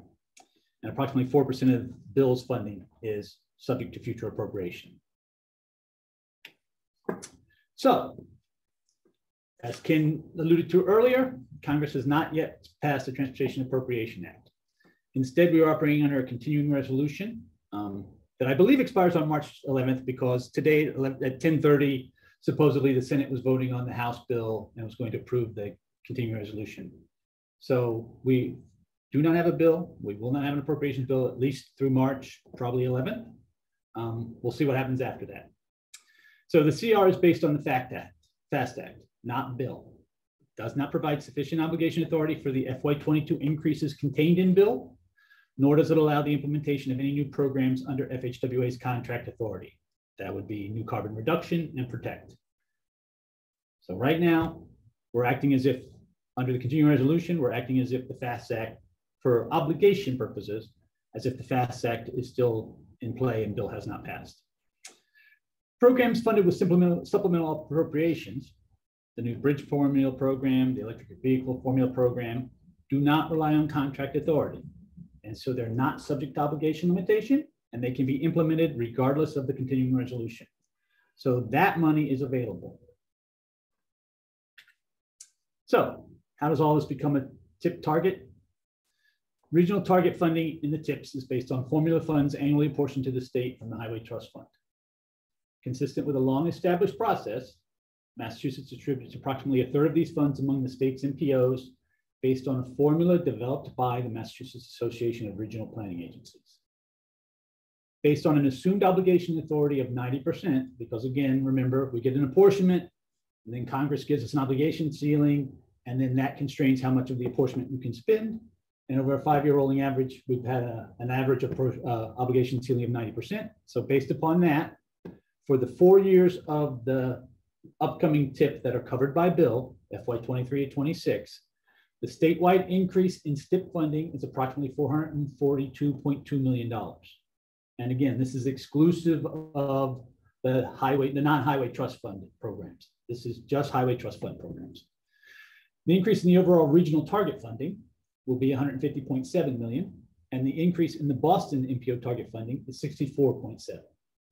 The 5th year of the TIP, as Matt Genova talked about, FY27 is not actually covered by bill, but it will be based on an assumed amount consistent with bill's annual amounts. Now, these numbers on this screen are federal aid only, and so if you gross them up with the match, they will reflect the numbers Matt showed you earlier. Programming bill and statewide funding. So statewide funding in the TIP is based on a combination of the formula funds annually apportioned to the state from the Highway Trust Fund and formula funds apportioned to Massachusetts from bill's supplemental appropriations. Again, consistent with a long-established process, approximately 2/3 of the Highway Trust funds are distributed to statewide projects and programs. This includes highway, bridge, bicycle pedestrian projects, as well as grant anticipation note repayments, MPO planning funds, extra work orders and award adjustments, etc. Those all come out of the statewide portion of the STIP. Bill's supplemental appropriation formula funds include Formula Bridge Program and the Electrical Vehicle Program and the Ferryboat Terminal Program. They're all available. They're programmed through will be programmed through the MassDOT portion of the STIP. So, just a quick note on supplemental appropriations. Programs funded with supplemental appropriations are not subject to obligation limitation. So everybody who's been here for a long time knows our STIP rule of use it or lose it. You get it in FY22. If you can't spend it in FY22, we have to take it from your project and give it to another, because if we don't spend it, we lose it. That is not true for supplemental appropriations programs. Each of those programs is governed by specific statutory language. So Massachusetts apportionments under the Formula Bridge program is estimated to be $1.1 billion over 5 years, or approximately $225 million a year. Annual funding under this program is available for obligation for a period of 4 years. So what that means is FY22 funds can be obligated between FY22 and 25. Similarly, 23 between 23 and 26, and so on. So unlike normal highway trust fund funded obligational authority controlled programs, this program doesn't have to be spent in the year it was given to us. Massachusetts apportionment under the new electric vehicle infrastructure program is estimated to be $63.5 million over 5 years. Funding under this program is available until expended. However, before you can spend any of this money, you have to have a state electric vehicle infrastructure plan approved by Federal Highway. So here's the takeaways. That was a lot of information. Over the 5-year period, FY22 to FY26, Bill increased Massachusetts transportation formula funding by over 34%, including $449 million in increased apportionments for existing programs, $200 million for 2 new highway trust fund funded programs, that would be carbon reduction and protect, and $1.2 billion for 2 new supplemental appropriation funded programs, the Formula Bridge program and the electric vehicle infrastructure program. The failure to pass an Appropriations Act, coupled with the language of the existing continuing resolution, prohibits Bill's 2022 increase from taking effect and constrains the implementation of the carbon reduction and protect programs. Should Congress address this issue by passing either an appropriations bill or a continuing resolution that takes into account Bill, the current TIPs will need to be amended to program the 2022 increase. Bill's supplemental appropriation formula funds have been apportioned to the state. Bridge funds are available for programming now in 22, and electric vehicle infrastructure funds cannot be programmed until completion of the FHWA approved state EV plan. Now we're going to transition to transit. Transit formula fund. Massachusetts 5-year transit formula funding under the bipartisan infrastructure law is approximately $2.8 billion, of which $2.2 billion is for the MBTA. The FY22 to 26 STIP programs approximately $1.6 billion in MBTA formula funds, leaving an increase of $581 million to be programmed now. The MBTA's transit formula funds under Bill are composed of $968 million in urbanized area funds, formula funds, which is an increase of $193 million, $1.2 billion in state of good repair funds, which is an increase of $389 million, and $31 million in bus and bus facility funds, which is actually a slight reduction in funding. Bill did not establish any new transit formula funds. Now we're going to transition out of formula funding to talk about discretionary programs, because there's a lot of information about discretionary programs that needs to be provided.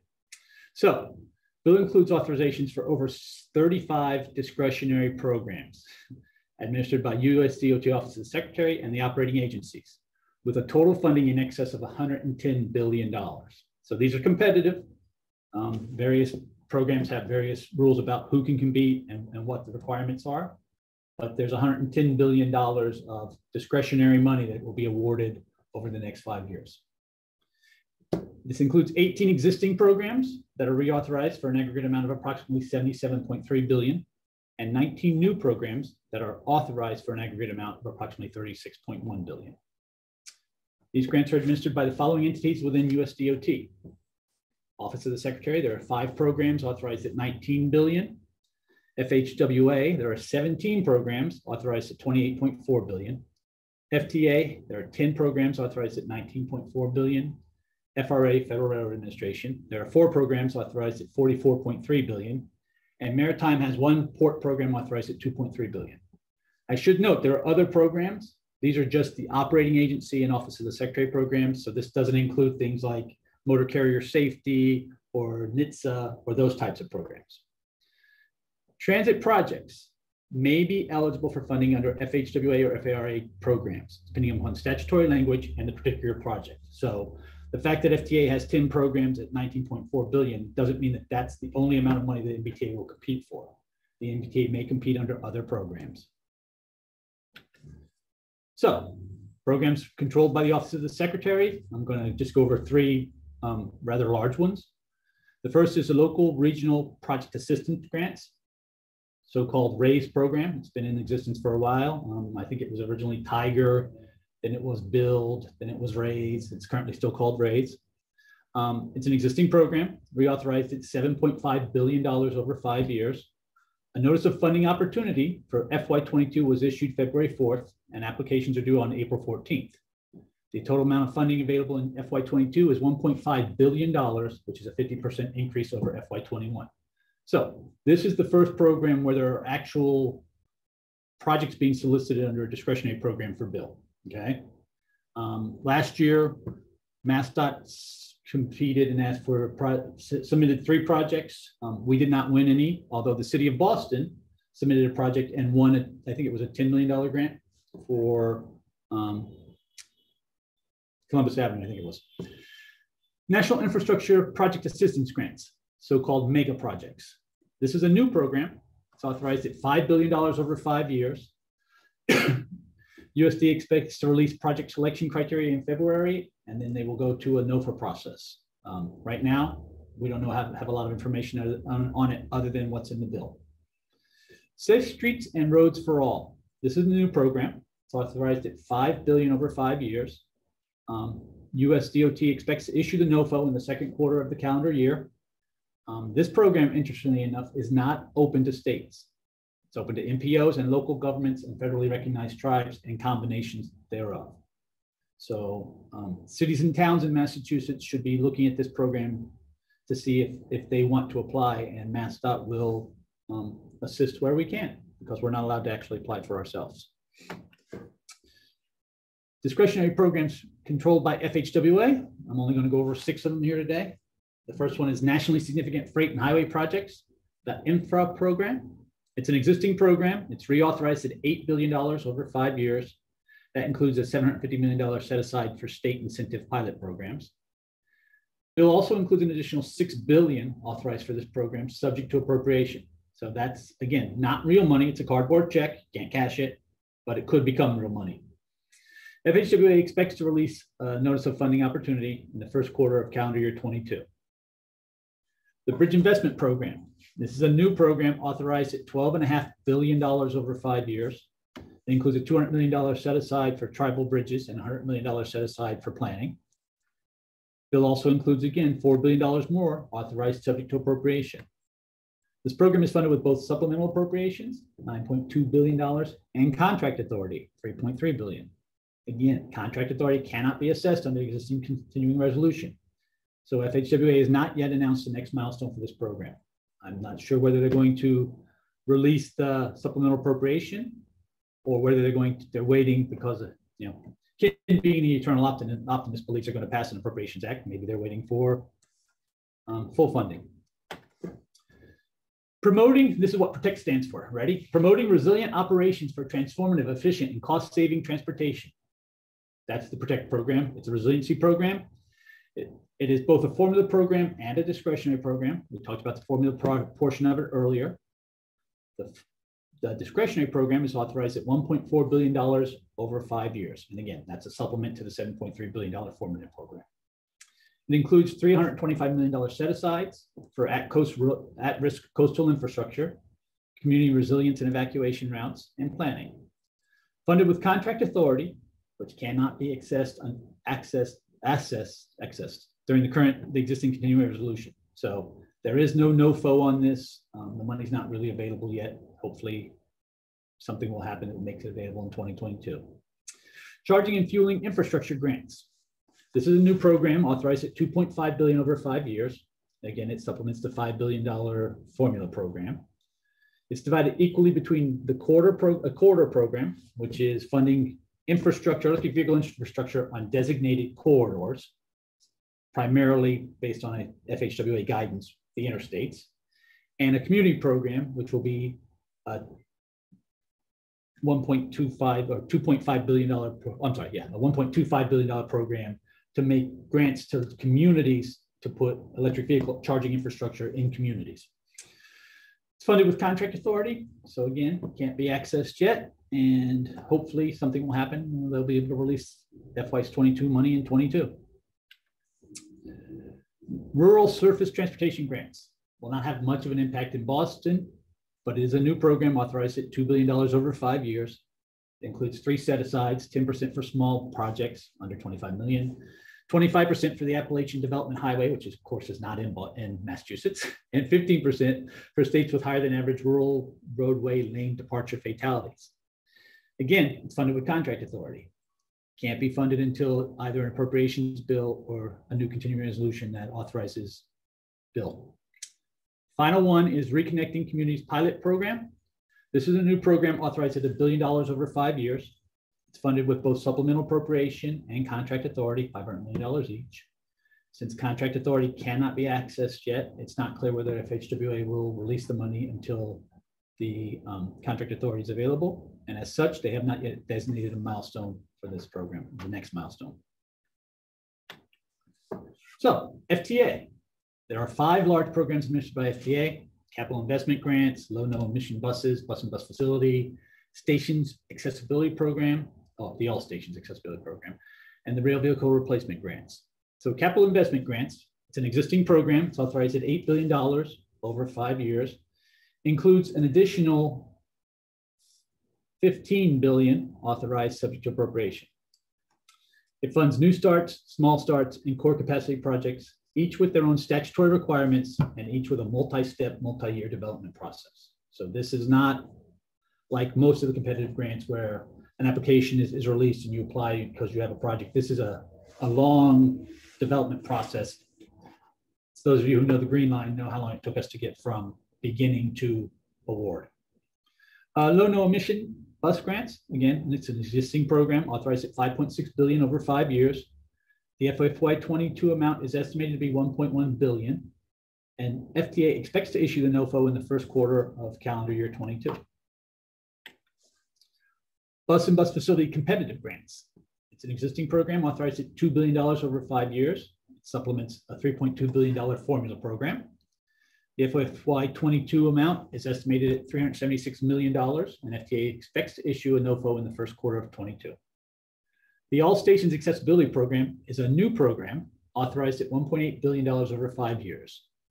Its purpose is to upgrade the accessibility of legacy rail fixed guideway public transportation systems for people with disabilities. Program requirements are still being developed, and FTA has not yet announced a milestone for this program. The Rail Vehicle Replacement Grants, it's a new program authorized at $1.5 billion over 5 years. It's limited to a maximum of 3 projects per year, and projects may be multi-year.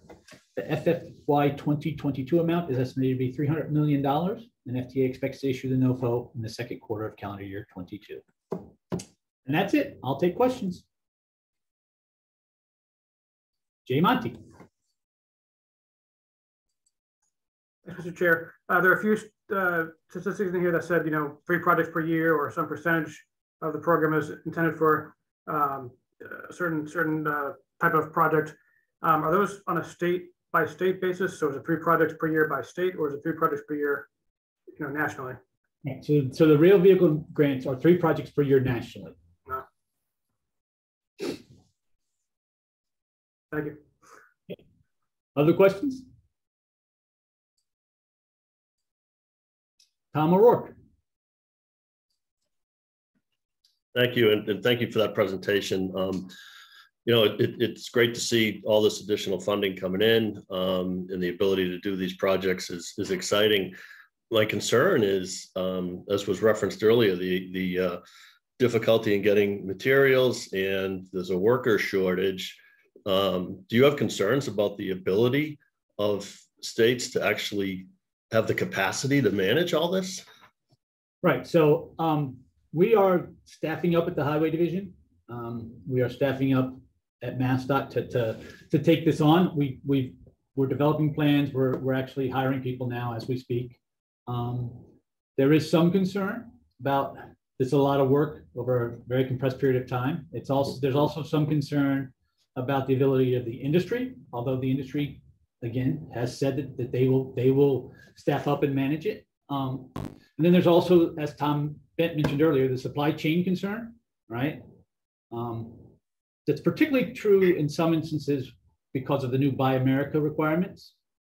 So there are only so many players in the EV market, as an example. Many of them aren't used to the Buy America provisions. It may take a while for us all to get on the same page, but we think, as of today, that we will be able to deliver and manage this program, and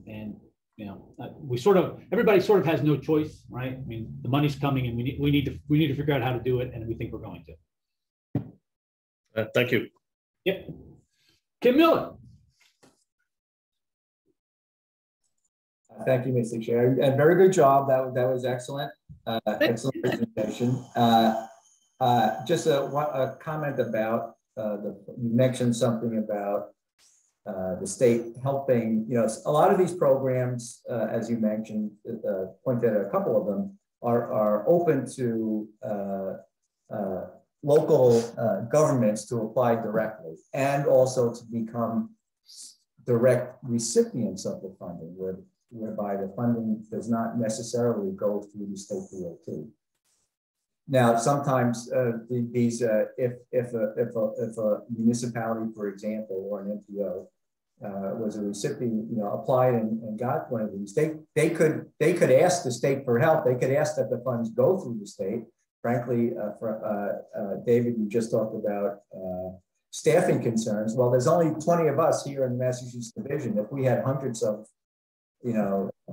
dozens and dozens of direct recipients, we're going through the same kind of exercise that you are in terms of trying to figure out how to do this.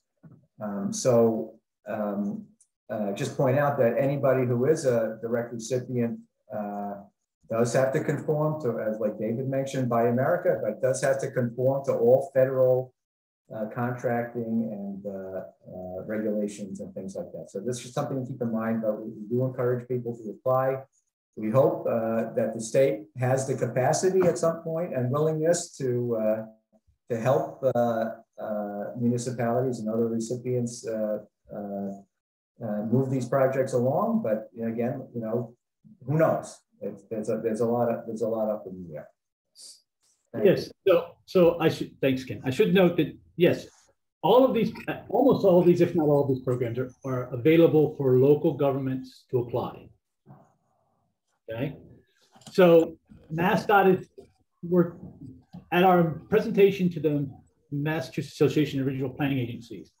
We were asked to start a process with them to think about how MassDOT can be helpful to local governments, both in trying to figure out which programs fit for which projects, and also whether there's some way that MassDOT can help prioritize some projects. Now, regardless of whether MassDOT thinks it's a priority or not, local governments are by definition eligible to apply and can apply without MassDOT's help.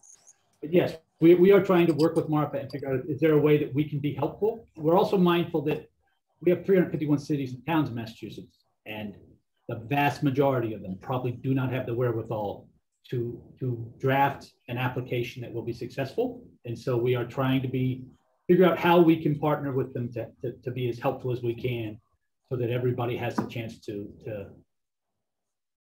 get some benefit out of the bill beyond just the formula programs. Jim Fitzgerald.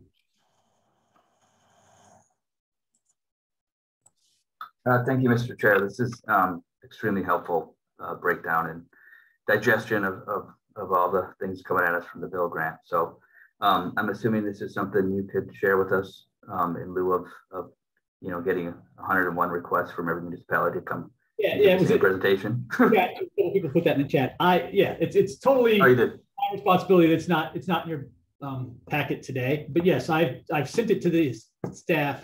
We will post it on the website. It'll be available to everybody.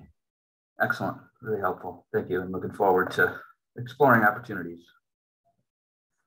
Thanks, Jim. Other questions? Daniel Amstutz. Thank you. Yeah, I just want to say thank you for providing this presentation and going through it step by step. You know, the federal budgeting and contract authority and all the terminology is very, even if you've been around it for a little while, it's still very hard to understand sometimes. And yes, I was going to ask about posting this to the website too, so thank you for that. So I think my last question was just about what you said a moment ago regarding like the cities and towns being able to apply for some of these programs directly or funding directly. And I wonder if that could be included or also outlined somewhere, because I think the only one that I think was called out specifically was that like Safe Streets program. I don't remember about the other ones. Yeah, so Safe Streets for All was called out because it is the only program that the state is not eligible to apply for. Okay. But I think I will certainly try to find something to do that for everybody.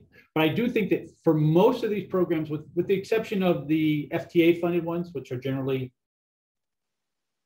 provided to transit agencies, most of these programs are eligible for cities and towns to apply for. You should assume they are, unless I tell you they're not, but I will try to figure out a way to put something together with the staff that lets people know. Thank you very much. Yeah. Bill Conley. Thank you, Mr. Chair. Thank you for this. This is very informative. I had a question on one of the slides as it relates to waterway work and see if it had to do with some overlap with FEMA funds. Is there an overlap there, or are there just, I mean, obviously two different agencies, but is there possible to get those grants as well? Right. So because of my area of knowledge, this is limited to transportation, but yes, bill includes funding for broadband, bill includes funding for environmental remediation and other issues. I think Massachusetts expects to receive maybe $1.3 billion, maybe is the number I have in my head. Right. Money. You should contact EEA to talk about that, because they are they have the expertise to know like how to get the bill money that is environmental. The only two programs that we and EEA share are carbon reduction and protect and electric vehicle. We will work with them on those programs. They are they are US DOT controlled programs, so MassDOT will be the lead agency, but we will work with them on those. But other programs, you should talk directly to EEA on those. Okay, all right. Thank you, Dan. Yep. Other questions? Melissa.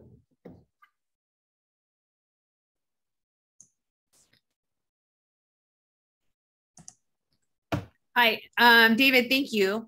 Appreciate you laying this all out, super helpful. But I guess what I'm trying to understand better, so I'm new to the MPO, relatively speaking, and you know, my background's planning and economic development, less so transportation, but that nexus obviously, you know, is critical to making anything happen. So you know, if you were me kind of in this position, kind of looking at this, I'm curious how I should be kind of understanding kind of the MPO's role with the municipality, with MassDOT, kind of, I need a roadmap kind of to guide me to understand how to best leverage this.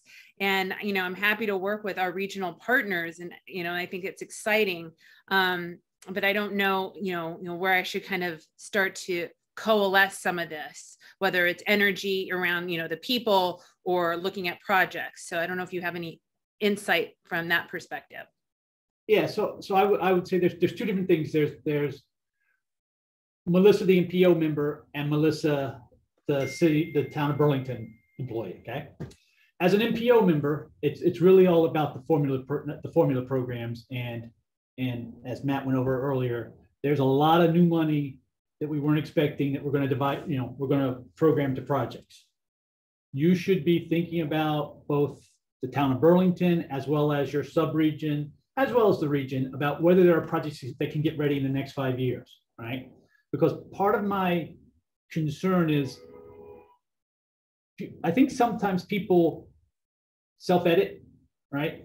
I think there may be more projects that could possibly be in the mix for TIP funding than we know about because people didn't submit them because they didn't think they were ready, or they didn't think they'd score well, and they didn't think there was a lot of money. There's a lot more money. So I think before we decide that we're done and we have all the projects in the universe, you as an MPO member, you as a sub-regional member should probably contact your sub-region and say, hey, this is what we know about additional money. Based on what Matt said earlier, I'm reading the tea leaves, and I believe that there's not enough projects at 25% that are going to take all of that money, right? So I think you should be doing that outreach to your sub-regional entities. Always working through the MAPC sub-regional coordinator, probably. Okay. Then as a local government representative, there's lots of money going to be flowing really quickly, particularly if they pass an appropriations bill, right? They released the raise grants, and now we have to have all our applications in April. That's going to be, you should be thinking about whether you have unmet transportation needs that could become a project that could qualify for an application. And then if you do, at some point, MassDOT, once we figure out how we're going to do this, is happy to have a discussion with you about what projects it might be a good fit for, whether there's any interest in MassDOT co-applying. We want to be as helpful as we can. It is still, unfortunately, it seems to me to be still early days, and yet it's not. So, but if you because you do economic development, if there's say a downtown project that Burlington thinks if we just had money to do this, we could leverage all of this, we'd be happy to have that discussion and figure out if we think there's a place for an application. And until we figure out something else, people can just contact me, and I'll be the MPO members sort of guide until we figure something else out at MassDOT. David Kozis. Thank you. So, of course, the All Stations Accessibility Program caught my eye. A lot of funding specifically would be available for legacy systems, and for ADA improvements. It would certainly relate to probably a lot of different MBTA stations. So I guess that we're waiting now just for additional requirements, to be relayed to us. And so is that what's happening, is that MassDOT's we would just all be waiting for these additional requirements to come forward before MassDOT could sort of decide what might be the highest priorities, and in terms of deciding what we would want to apply for? Is that the right way to think about it? Yeah, so they're sort of, okay. So there's two things. One is we're waiting, particularly for the new programs. We are waiting for additional guidance from the federal government, right? Because, bill's 2,000 pages. It's got a lot of, it's written as laws often are, to be very confusing, not digitally, I'm sure. So we are waiting for some better guidance from the federal government on some of these new programs. That being said, we are internally developing some lists of what do we think might be good candidates. What are projects we just don't have the formula funding for, but would like to do if we could capture additional money. So MassDOT, the MBTA, we're internally thinking about this, and I would encourage, like I did Melissa, cities and towns to think about that. Are there projects that you think, and again, for my purposes, transportation projects, but it's also true for environmental projects and broadband access, and I think there's even cybersecurity. So you should be thinking about that too. And again, at some point, MassDOT's going to try to figure out if there's a way that we can do something with the RPAs and the MPOs to have a bigger discussion about, we shouldn't all necessarily apply for raise in the same year. That being said, it's not our call to make. If you as a city or town think you want to apply for a program, whether we think it's quote unquote a priority or not, you should apply if you want to, right? But there's a lot of programs and it's not easy to apply, okay? The application is generally, the ones that win are usually done by consultants and aren't just, you know, an individual person in the city or town fills out a form and submits it. So, you know, I wish I had more detailed information to give you yet, but we are trying to figure out a way to be as helpful as we can, both in managing the process as well as helping with specific projects, while not saying to anybody it's our decision to make, because it's not.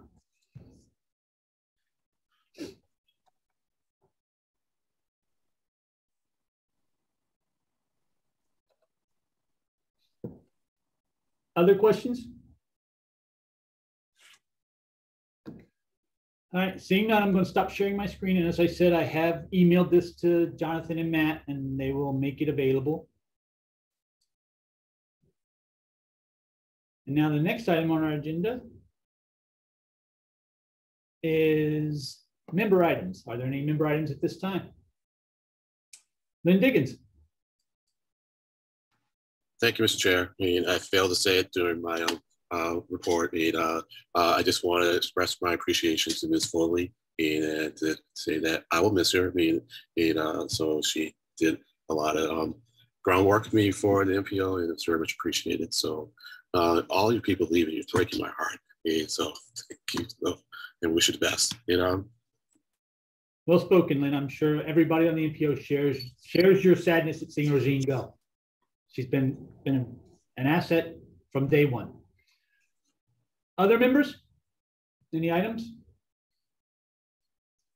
Seeing none, can I get a motion and a second to adjourn? And please state your name for the record. Tom Bent. Mr. Chair, I'll make that motion to adjourn. Thank you. Lynn Diggins. Leonard Diggins, seconds. Thank you. Without objection, we are adjourned. We'll see everybody in a couple of weeks. Bye, guys.